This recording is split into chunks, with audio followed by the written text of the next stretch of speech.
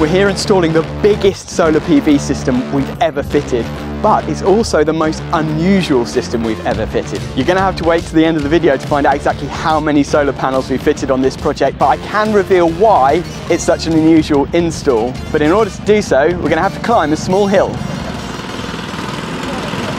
Just go straight. That is awesome.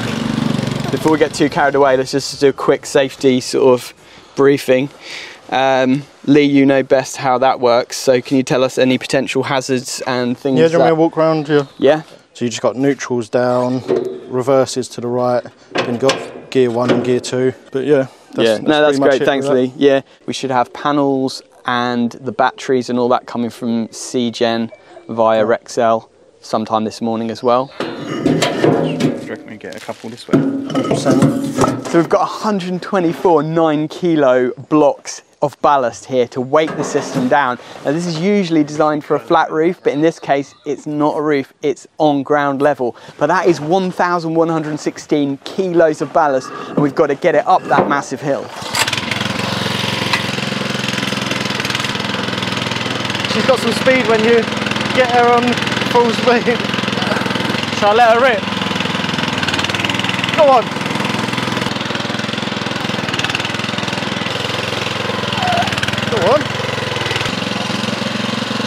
So this is it, our unusual install is on a tennis court. That's right, Wimbledon has finished and the customer has decided to turn their tennis court into a solar farm to generate enough power to run their whole house and power a small amount of their neighbours too. If you're a channel member, you might recognise this place because we've done a few little behind the scenes videos here.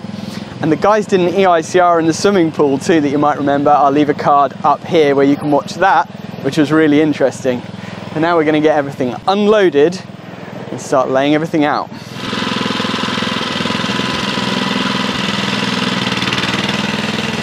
Oi, oi, oi! Safety first! It's really annoying running a company. As it gets bigger, you have to be more conscious about safety. Normally I would have jumped straight in there and asked for a ride down, but can't do that anymore. Safety first and all that. But anyway, I'm going to loosen this up. The crowning moment, remove the net.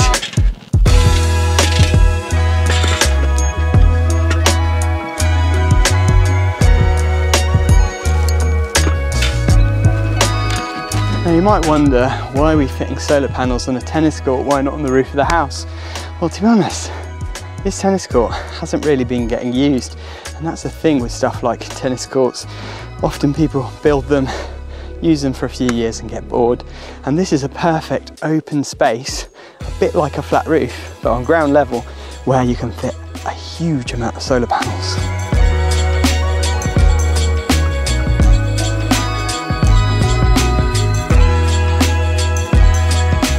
Jordan's got us building the new pyramids. Bit of slave labour. North is there, and we're doing an east-west array, which means that, you know, east is there, west is there.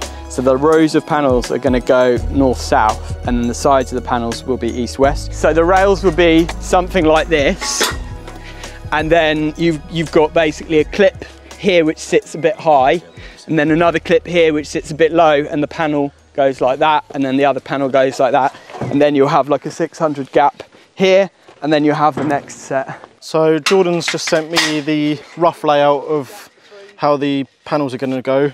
We've got a little gap in between so the customer can walk between the panels and just rinse off any like dust, bird poo, stuff like that. So we're just going to roughly lay out our rail how we think, because we've not used this Van der Valk east-west flat mounting system before. Some good videos online showing how to put it together. It looks nice and simple, so going to lay it all out, see how the first one goes, and then we can just pick the whole thing up and adjust it to where we need it. Start on the bottom row, we'll start on that line. Yeah. The edge of the court. So at least when you walk in, it's all level with this line here. Yeah. So if we move these back here. Maybe a little bit more that way. Did anyone get a before picture of just a tennis court? Oh, you have. Don't lie, you must have had one. I ain't got nothing. Right, take them up quick.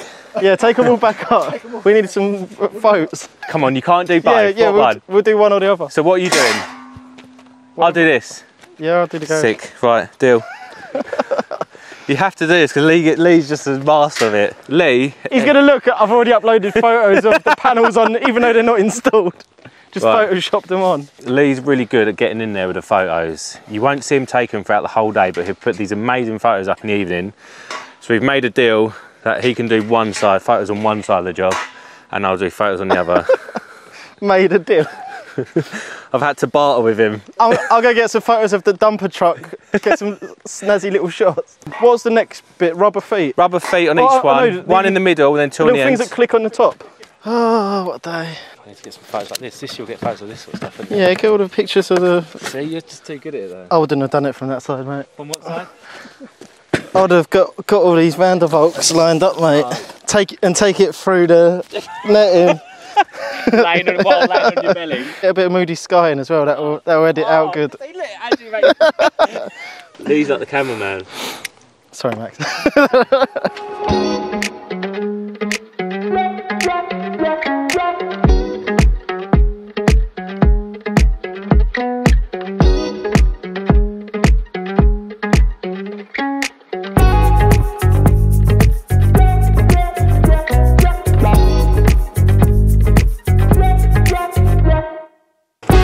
So this is the Vandervalk Volk Pro Plus system, and it's very, very clever because it's super easy and quick to assemble. Just comes in parts, so you've got the rail, you've got the mounting, the top mounting bracket and the bottom mounting bracket here, and they've already got panel clamps built into them, and then you've got these rubber feet that just cushion everything. The idea is the panels will be at 10-degree tilt, so quite a gentle tilt, but just enough for the rain to run off, and basically the whole thing is designed as an east-west array. The sun will rise in the east, you'll get more generation on these panels, then as it goes over you'll get more generation on the west side, and it means that we can oversize the system to almost double the amount of panels than the inverters are rated at.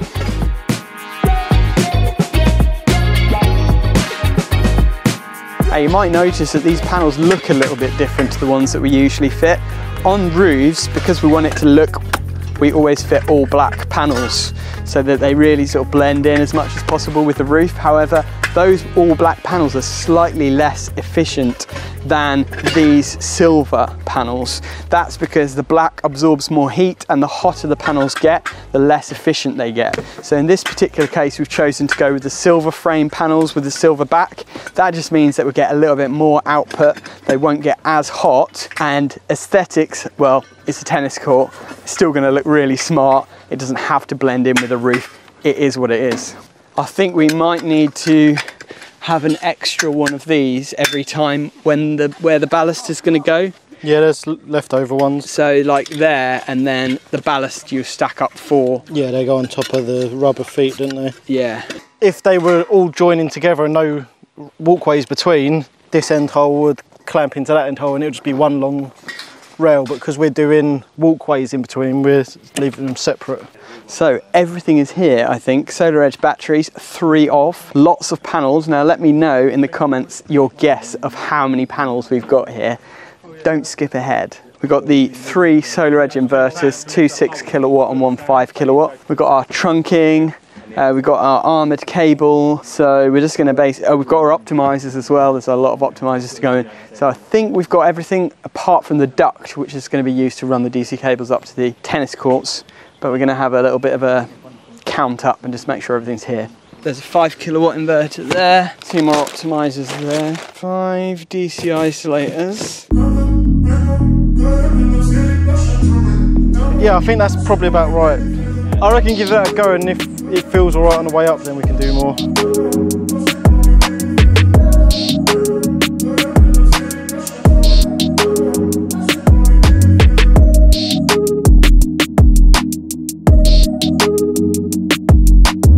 Luke has called 10 panels this time, so it's his fault if it goes wrong. Max likes the drama. He wants a good video.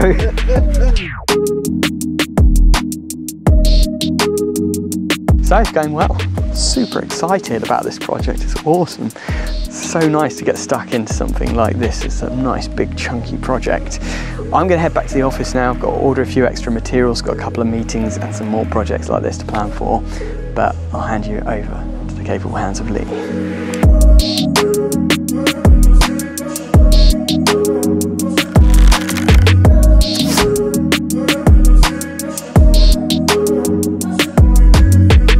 Right, if we have one standing either side while we're doing this, at least it can't fall one way or the other. Once they come off, we're stuck here. We're gonna have to hold them while you eat your veg, mate. Eat your greens. I think if you go eat your greens and blow you. To be fair, that is how I eat my dinner. Salad to go with dinner, and I eat it all in a one. And she's like, "What's wrong with you?" I'm like, "Because I don't like it. I just want to get it out of the way and enjoy my dinner." Get off the plate. Yeah, like, get out of here, you. Only what, 30 odd panels left? Actually, yeah. Could we not like wedge a bit of wood? That's it. It's running, tipping. It's just like the grip of them. I'm not like trying to be cool with a limp. I've genuinely got a bad foot. I think she filled it up yesterday. Are you not filling it up? There's a petrol jerry can there. Yeah, it's empty. Oh, it's cutting out. Come on. Sounds like a two-stroke now. No! So I go and get some petrol, or do you want to carry them all up by hand? I think Jordan saying it's coming back or not. Make some noises. Oh! Feel the rhythm, feel the rhyme. Get on up, it's bobsleigh time. Cool runnings.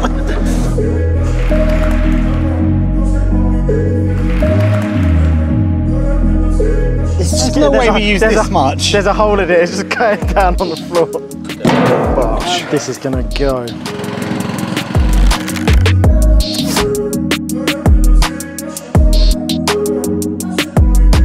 So this array is going east to west, so we need to have these facing kind of northish. We're trying to line that up on our compasses. So we've got two. Are you trying to put a chalk line on my phone? So I've got two compasses out on the phones. I know they're not really strictly that accurate, but north-south is kind of like that, according to these two. Although the apples being a lot more, I mean, if I point it that way, they do differ slightly. The sun's going to be coming, and it's just going to be going past south and coming round here. Ooh, go on then. That looks pretty tasty going down there. All right, so we've got our first row roughly set up. We've spaced it out with the rails, but you only have the rails either end with your paving slabs on to weigh it down.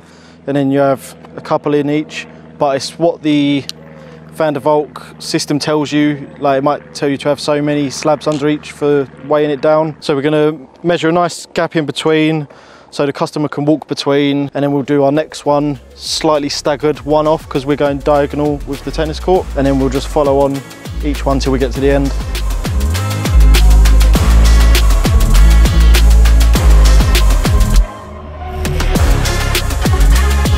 Alright, good morning guys, welcome back. It's day 2. I'm the only one on site as usual.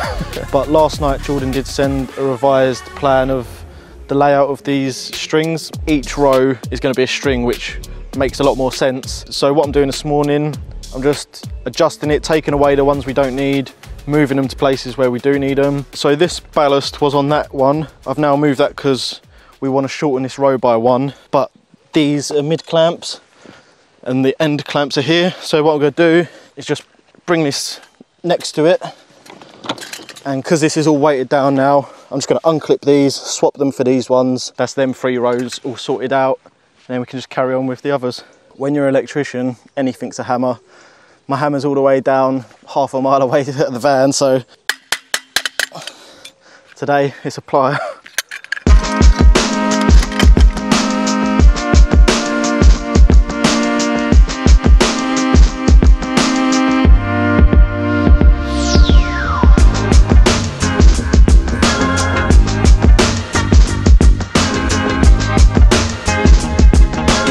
This is well shady. This is a sketchy part of the tennis court, really, isn't it? I'm surprised there's not graffiti around this corner. Some hood rats in the corner. Someone rolling some dice. What is it, the 70s?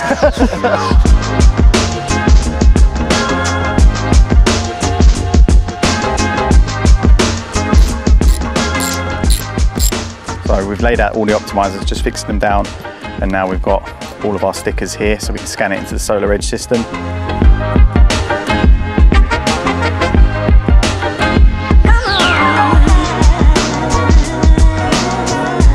Guys are just going along, getting one side of the panels on ready. I'm just going to go along and stick these Vandervolt clips into these centre parts. Once this first row's on each bit, we can get our strings through and we can run down this central channel, clip it in through these. That's going to keep it up off the ground.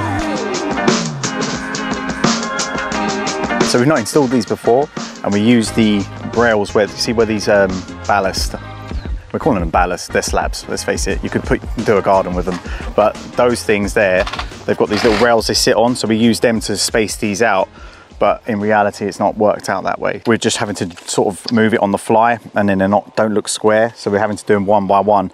But as we fix these panels down, it should straighten it out, so it's just a bit of jiggery pokery, so it's going to take a bit longer than we thought. I don't know what way you want to carry it. Beep, beep, beep. Should be able to just slide them rails.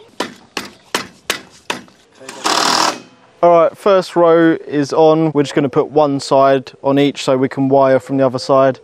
And then once the wiring's in, we'll put the other side on. So we can leave these guys to this. Me and Ruben are going to start looking at getting the cables up here. So we'll take you on the route now. Look at this amazing garden. Yeah, welcome to the jungle. Okay, so our journey starts somewhere around here.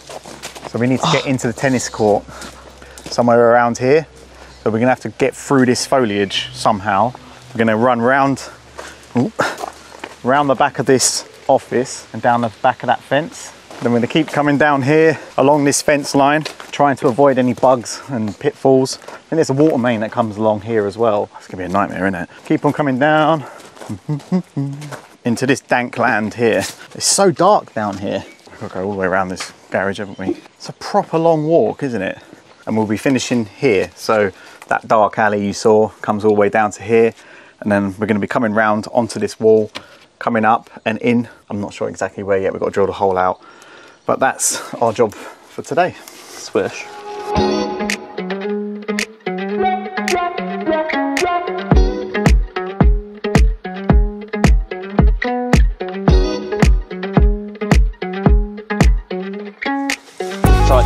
It's like taking your snake for a walk, isn't it?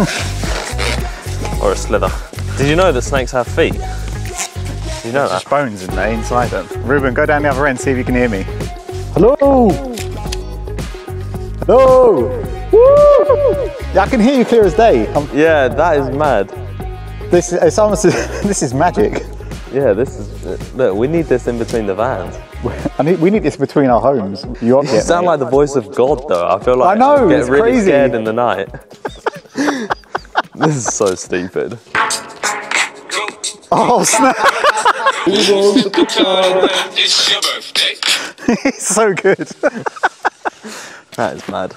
Do you think just pull this bit through that and get there, and then most of this I think we're going to have to put a joint in it behind the house. So pull this bit up and we'll feed it through here and go do this bit through down to where we need to get to. Right. See what we got left up here, and then we can kind of turn this end, flippy flop it down there. I feel like this is the episode where John grabs a big pipe.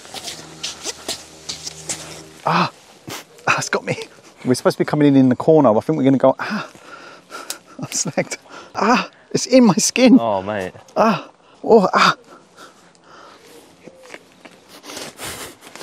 It's part of you now. It's coming through roughly under this big fuzzy bush, isn't it? Well, let's see how we can navigate that corner. It might be easier to come down low level on the walkway. I think come along the edge or however we get through, but I think we need to go through there. Bottom of the Pringles, Wayne is what his name is, his official name. Wayne's got such long fingers, he can take out the bottom Pringle without disturbing the rest. This is Ruben's theory anyway. I'm not part of this theory. It's not a theory, it's fact. I've seen it, I've witnessed it. And if he denies it, then he's just a liar. Okay, so get lost and wants to try us. Right, let's find a way in. Is that low enough for you to get over? Yeah. Please don't land on that spike. What, this spike? Yeah, don't slip and land on it. Close. Okay, what about the next part? Where are we coming through? What about if I just lift up here? Yeah. What, go through this bit here with the others?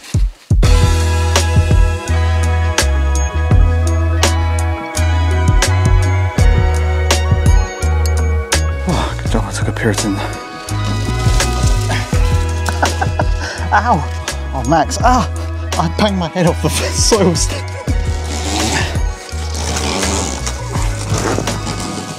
Welcome to my forest crib. So this is the workspace for today. We've got bricks, spikes, spiders, dust, pollen, whatever you want. Keep coming this way, I'll show you the cable route.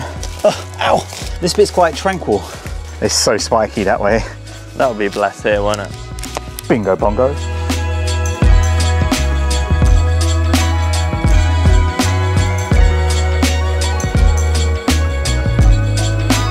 I always get the best jobs really, don't I? It's either a small cupboard or a thick bush. Right, so our route is longer than one of these pipes, so we're having to use 2 pieces of pipe. So we're just going to join these bits of drawstring / wire together, and then we're going to hopefully pull our draw wires in. So we're going to pull the draw wire from the bottom to the top, ready to tie on the 10 cables to come back down. That is so heavy. So I'm going to be tying this bit of 6mm earth on in these tubes. All you get is this really thin wire, and it hurts quite a lot when you're trying to pull it. It digs into your skin, and we have 10 cables to pull up here. So the idea is tie this on, pull it all the way to the top, then pull this back down, then we can wrap that back on the drum rather than waste the cable. Where's the end of this? Did we hear a snappy noise? Oh, we did hear a twang when we were unraveling it. Ruben!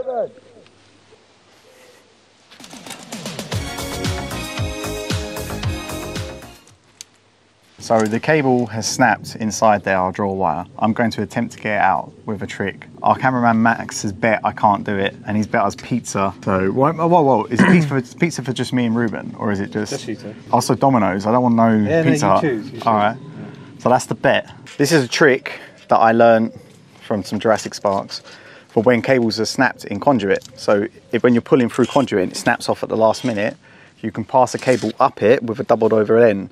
As you twist and rotate it around, it will tangle around the cable, and then it will grip it so you can pull it out. So that's what I'm going to attempt now. It is magnetic. It's Maggie. Ooh. I think one more rod is going to be called for. When this is dragging behind, say I go past it. Oh, more friction. There's more of it to get tangled around it. Does it feel like it's twisting there? It's twisting here, 100%. Surely it has to be twisting there then. If we pull out a broken bit, does that still count? We can't help that, it's got broken 2 places. Hey, you owe me a pizza! Go on. Come on! Oh, Domino's Has it got resistance? meat feast, please. There's a lesson for you. If a cable does come off in a piece of conduit, the theory's the same. No. Can you leave mine on there though, so that people can send me money? People can't do anything with your bank account and sort code. Razzed it over. Right, because that snapped, it's kind of ruined our day. So I'm going to head over to the stores and get our, what is that thing called? Cobra. The old Cobra. First half's done. So once the cable's up through the ducting from the garden, what we're going to do is either some rubber feet or some basket across from the fence to the first panels. We're going to run something all the way through underneath them, and we can drop off a string for this row, come across another string all the way to the end.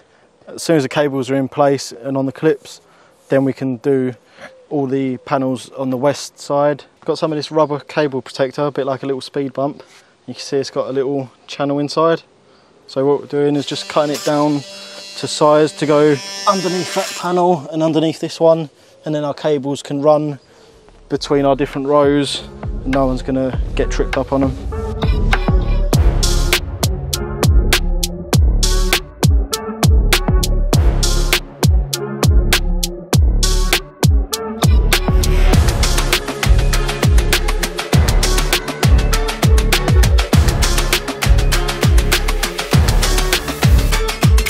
All 10 of these have been marked up with a tag, so you've got 1 and 5 there, and then it goes all the way down. So as the drums sit there, 2, 4, 6, 8, 10.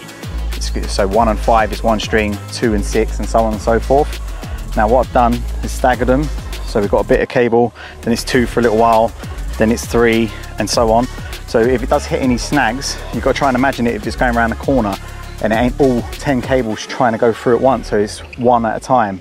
one at a time. So if it's going around any corners or any kinks, it's only ever getting slightly bigger one at a time. So if you look at the length of this joint, it goes all the way along there, slowly getting thicker.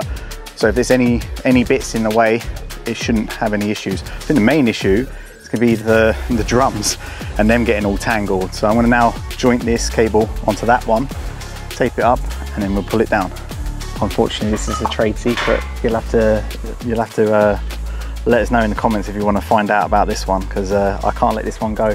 This is a Winston joint, so sorry. I don't feel like Artisan Electrics should get the praise.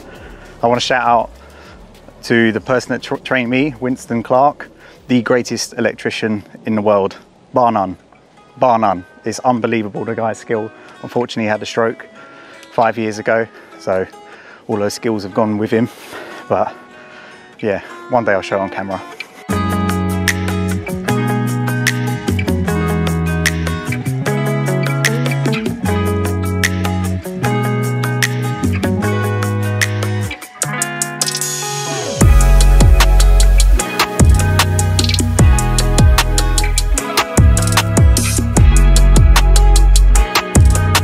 I'm back and I've come with Dan and we've brought magnums for everyone. Chocolatey goodness, because these guys have been working really hard in the sunshine. So leave a comment with kudos for the guys who've been working really hard, because there's been a lot of hard graft going on here. So we've got magnums, we've got Coca-Cola, and we're gonna just chill out for a little bit. And they're gonna update me on how they've been getting on. So we've got our 10 cables coming up now. You see them coming along here. So that's 5 strings we've got here, so 2 per string. If you look at the little mat there, we've got that protective bit, and that's running along all the way. So there's a gap between the panels, so the lady can come and clean the panels, because apparently there's quite a lot of pigeons here. The other panel will cover this bit, you can see here, where the strings are coming across. So we're gonna lift up all the cables as much as we can and close it up.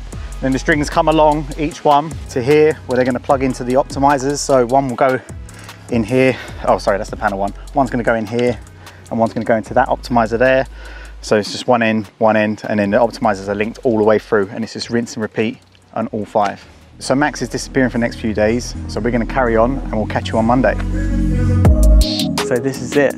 The guys have completed our biggest ever solar install. And I must say, it's absolutely beautiful. And I know you've been holding out to the end of the video, so I can reward you now by telling you how much power this bad boy is gonna create. So we've got 62 panels, a total of 31 kilowatt peak of DC solar power, and that's all feeding back to 3 inverters in the house, 2 6 kilowatts and 1 5 kilowatt, a total of 17 kilowatts of AC power, and all of that is connected to 30 kilowatt hours of battery storage. The maximum output from those batteries is 15 kilowatts at any one time, which means that we can charge and discharge those batteries at 15 kilowatts. This system is going to basically run the house most of the time. Now there might be times in winter when it's so dark and cold and rainy that the system's not generating enough to run the whole house and fill up the batteries, but then the customer can charge up those batteries quickly with the cheap electricity overnight and run their house on much cheaper electricity. So overall, this system is going to take our customer almost completely off grid and enable them to run their house on beautiful, pure sunshine. I love it. So we've chosen these special panels because of their high output. Normally we install a 415 watt panel, something like that, but we wanted to maximize the output and we could fit really big panels here. So these are 500 watt JA solar panels, and there's a total of 62 of them. They fit perfectly on this beautiful ground mount array. Now it's a solar edge system, which means it's fully optimized. We've got an optimizer under every panel, and that means that the customer will be able to monitor the system for the entire lifetime, get a better warranty on the system, and if any panels start to underperform or anything like that, we'll quickly see it and be able to do something about it. Whereas if you don't have a solar edge system, you just don't know whether each panel is working to its capacity or not. This system for us is kind of our base level. We always aim to go with solar edge because it is the standard that we want to work to. Now this is actually designed for flat roofs, as I probably mentioned earlier in the video. We're not on a flat roof here, and the customer wanted to have access between the rows of panels for cleaning and maintenance, which totally makes sense. These panels are only on a 10-degree pitch, and actually panels are supposed to be self-cleaning, but only when they're 40-degree pitch or more. So these will need regular cleaning in order to get the best output possible. And we've already seen there's a few pigeon plops around. So it's definitely good if the window cleaner, when he comes to do the house windows, can give a quick clean on these panels too, to get them working to the best efficiency possible. So with a huge solar array comes a huge plant room, and here we are in this double garage where the client's reserved for us this whole wall to fit all of our plants. So we've got our 3 inverters here, 2 6 kilowatts and a 5 kilowatt.